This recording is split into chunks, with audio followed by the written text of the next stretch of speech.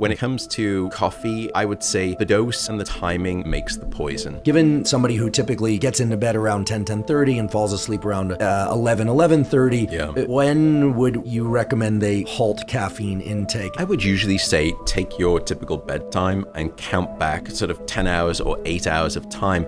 That's the time when you should really stop using caffeine. And the reason is because for those people who even just keep drinking up until evening, the depth of their deep sleep is not as deep anymore. There are two consequences. The first is that for me to drop your deep sleep by 30%, I'd have to age you by between 10 to 12 years, or you can just do it every night to yourself with a couple of espressos. The second is that you then wake up the next morning, you think, well, I didn't have problems falling asleep and I didn't have problems staying asleep, but I don't feel particularly restored by my sleep. So now I'm reaching for 3 or 4 cups of coffee the next morning rather than just 2 or 3 cups of coffee. And so goes this dependency cycle.